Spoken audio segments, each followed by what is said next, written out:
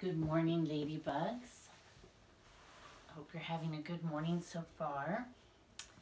Today's artist is an artist called Henri Matisse. And he was a wonderful painter, but he also did a lot of other things like cutting shapes and things like that. So we're going to focus on that for our art project.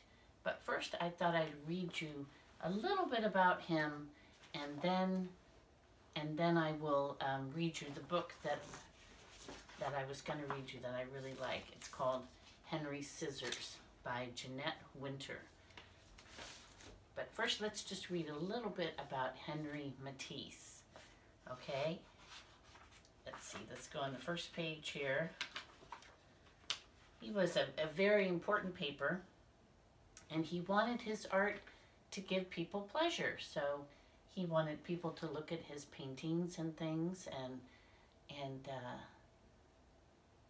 just make them feel good, because that's what our art does, right? When we create something that we really like, we feel good about it. We want to hang it up and look at it and show it to people, just like Miss Carla and I hang all your art on our boards, and that way everybody can see what you made and you can see what everybody else made. So in the beginning, when he was young, he made lots of great paintings. I love this one of the fish in the bowl. And this one is, this looks like it's a collection of his paints and things like that, maybe in a window. That's a really cool painting. He liked to paint people too. He painted this woman right here sitting, and he liked to paint flowers and patterns, and we were talking about that yesterday when I read that book about floral patterns that have flowers on them. So do you see that chair? That chair has a lot of flowers on it. So his parents owned a store, and his dad wanted him to work in the store. But he didn't really want to work in a store. They sold all sorts of things, like just a general store, seeds, grain, household goods. And he didn't think he really even liked art. But he had, he got sick for a while. He had appendicitis. And when he was in bed, he was kind of bored. And so that's when he kind of discovered art. And here's a funny picture of him saying, "Yahoo!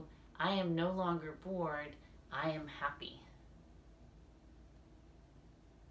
Sometimes it's good to be a little bit bored, because then you start to think of something to do. You walk around, you look around outside, and you look at your stuff and go, maybe I'll do this. So sometimes it's good to be a little bit bored. So he painted and painted all sorts of different pictures.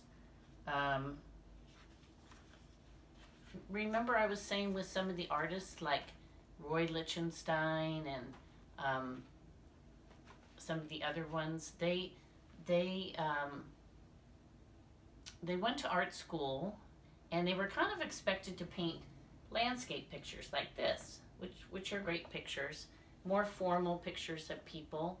But some of these artists, they could do it, and they did that kind of painting for a while, but then they decided that they wanted to do something different.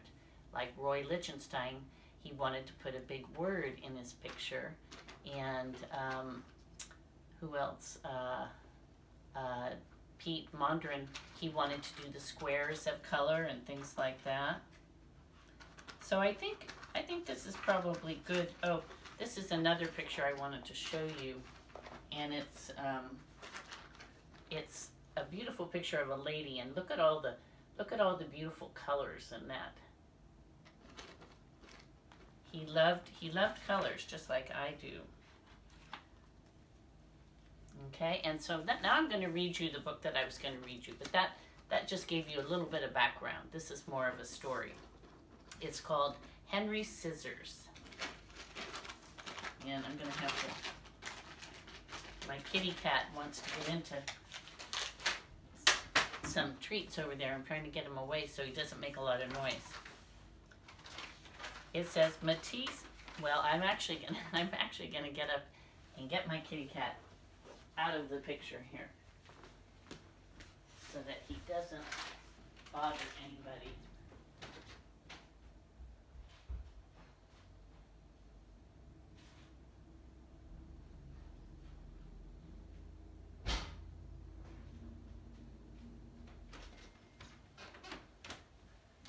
All right, I am back. Hopefully that made him go to bed or go to sleep. Henri's scissors. It says Matisse got as close as one can get to heaven with a pair of scissors. Henri's scissors. In a small weaving town in France, a young boy named Henri Emile Benoit Matisse watched his mother paint china. Oh, and that would be a fun thing too. He wanted to paint too.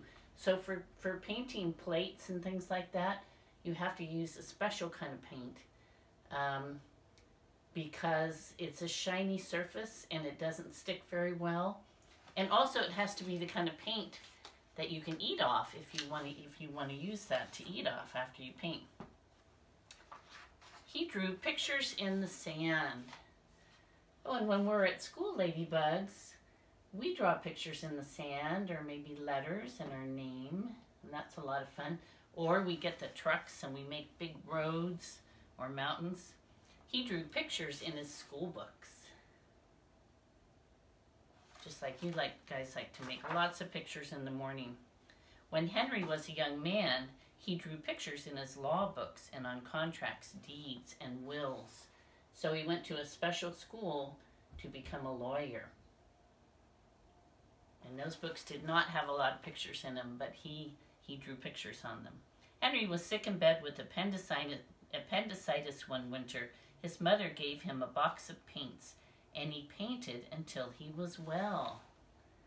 Oh, do you remember the story I read this week about the noisy paint box where his aunt gave him a box of paints? See what a box of paints can do? He kept on painting. He forgot about law. He left his small town to become an artist in Paris. And Paris is in France. A lot of artists come from France. Henri painted pictures day after day and year after year.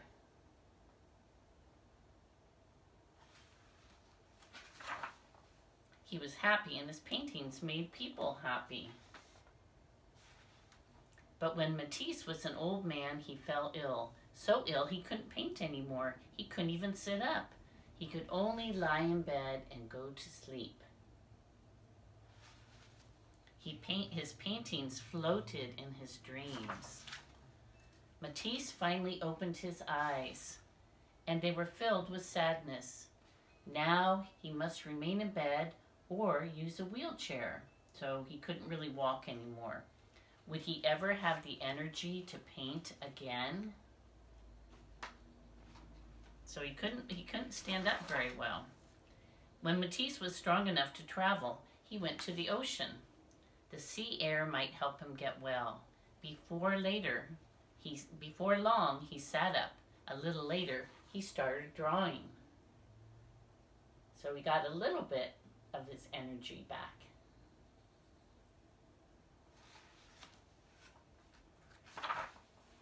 Then one day, Matisse picked up a pair of scissors, just like this. He started cutting out shapes from painted paper. He was drawing with scissors. A pair of scissors is a wonderful instrument.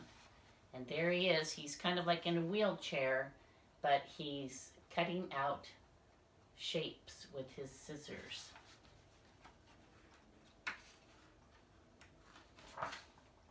Matisse cut paper all day. My pleasure is cutting things out. My pleasure in cutting things out grows even greater.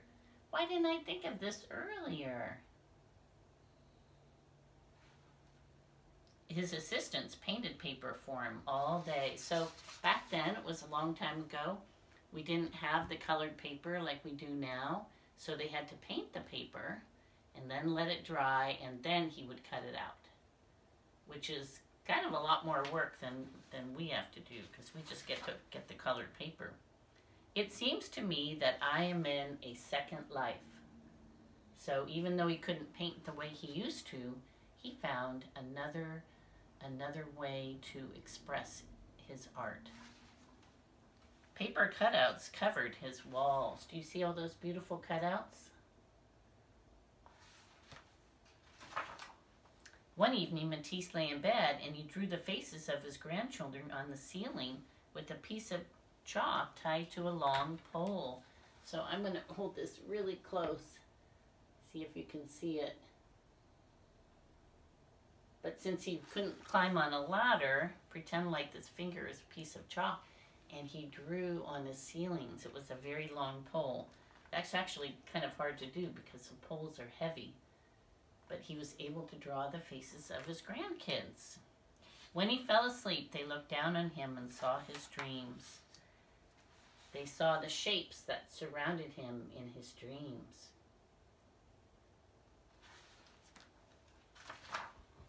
As time went on, Matisse cut bigger and bigger shapes that filled his seaside room with color. You see, as I am obliged to remain often in bed, I have made a little garden all around me where I can walk.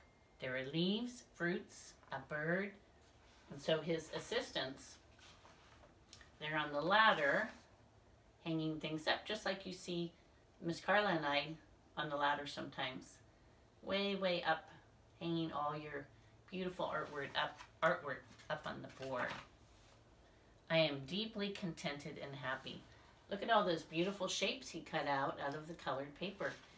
To me, they look like leaves, but to you, they could look like something else.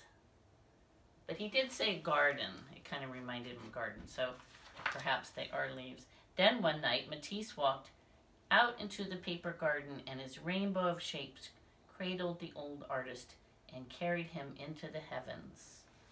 So he is no longer alive because that was a long time ago. But all his cutting and shapes made him very happy. Are some of the stars we see at night coming to us from Henri's scissors? Maybe. And there's the stars. He liked to cut stars too. And if you look at his stars, are they all the same? No, they're all kind of different. They're not perfect. Okay, I hope you enjoyed Henri's scissors. And then let's talk a little bit about what we're going to do today. Okay, so Henri Matisse liked patterns too. When I read that book yesterday, Daisy Got Dressed, remember we learned all about patterns, okay?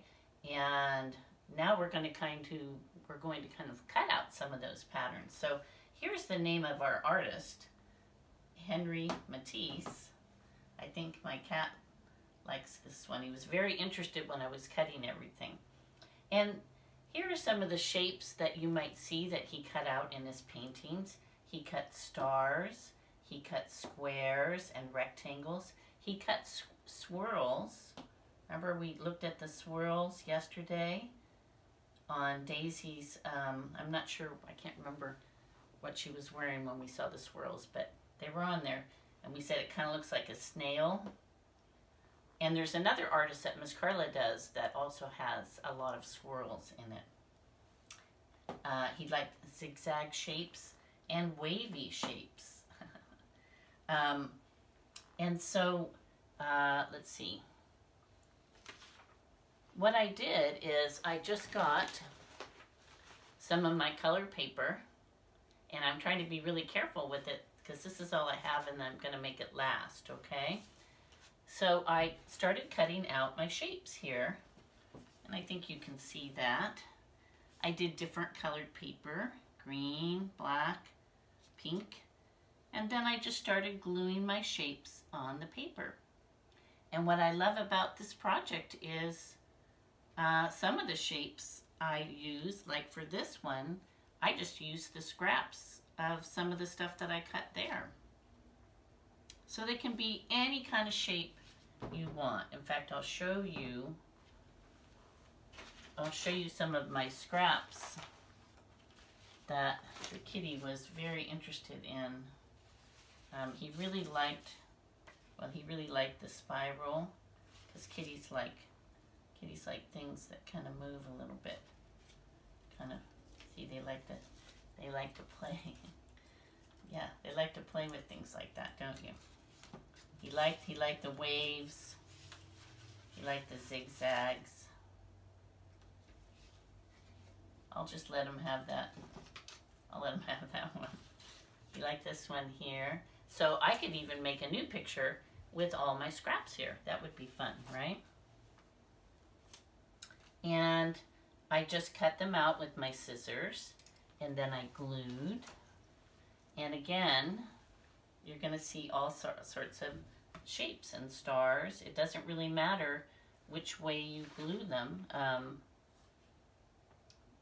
You can just glue them on the way you want to, okay, and make something really unique. And some of the shapes when I was cutting out reminded me of things like, one of the shapes reminded me, well, this kind of reminds me of lightning, or one of the shapes kind of reminded me of a ghost. Oh, this one here, or a moon, or a crown. This kind of reminded me of a worm, or the letter M. Kind of a cloud or a flower. And we see the shapes like we have talked about with our three-dimensional shapes. We see sometimes in his art, we see the pyramid shape and the cone and the cube and the rectangular prism, although this isn't a very long one. I'm not quite sure if this is what I think it is. I'm still trying to look it up. The sphere. You don't see a lot of round shapes in his art, but you kind of see it in that one. And the hemisphere. So you can take all of those shapes that we've been learning about, the three-dimensional shapes, and you can cut them out and put them in your artwork. And then I also thought about these shapes here that I was showing you that we use when we take geometry. You can cut out these kind of shapes. He certainly has like more triangles and squares in there. And I learned something new because this, when I bought it, I think it was called, like I said, an amoeba. And so I looked it up. Well, it means two different things, okay? If you're thinking about science, if you're talking about amoebas with science, you were talking about a cell inside your body that you'd have to look at with a microscope. And it has no definite shape, so it can be like one of these shapes here. It just kind of doesn't have a shape. If an amoeba wants to move, if the little cell wants to move in your body, it just like puts its arm out and then it kind of flows that way. So it's kind of a flowy shape. It's really cool. And then in math, it means a whole other thing.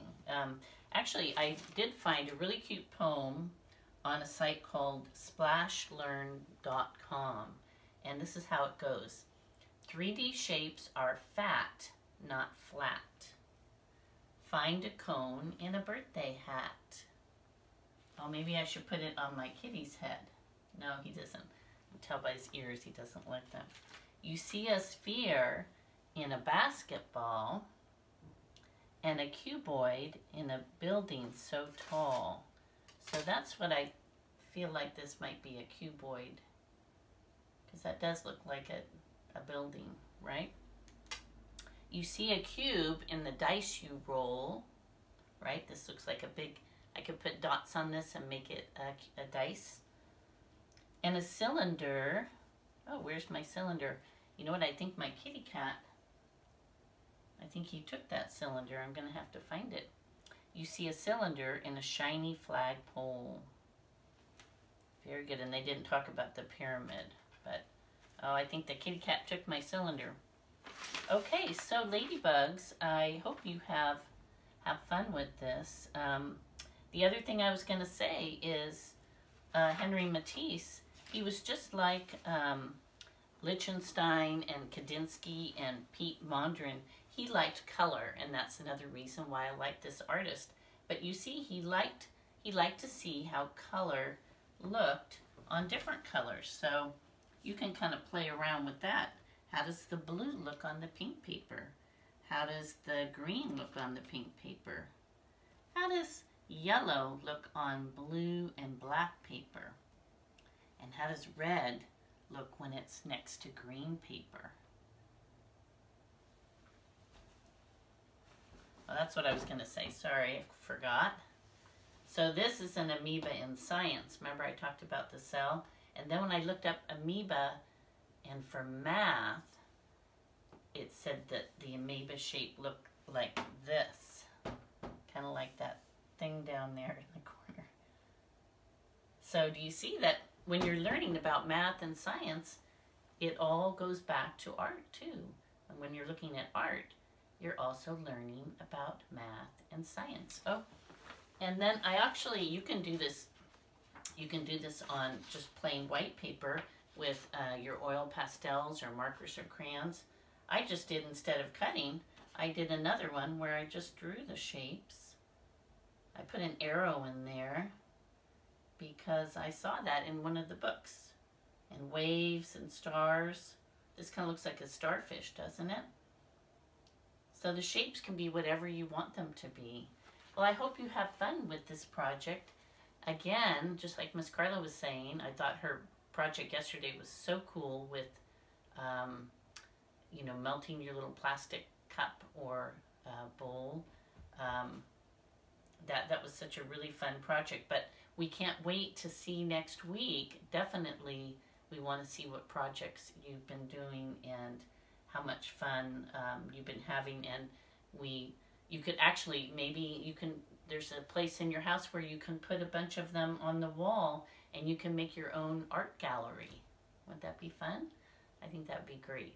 Okay, I hope you had fun, and I'm going to see you tomorrow. Tomorrow's Friday, so I'm going to try to do a fun Friday activity outside. I'm going to try to build a fort outside. I know a lot of you like to build a fort inside with pillows and blankets. I'm going to go outside, and I'm going to build a fort outside with things that I find out in my yard. Okay? All right, I will see you later. Thank you so much. I'm going to turn off my video. I'm going to go this way to turn it off. Bye-bye, ladybugs.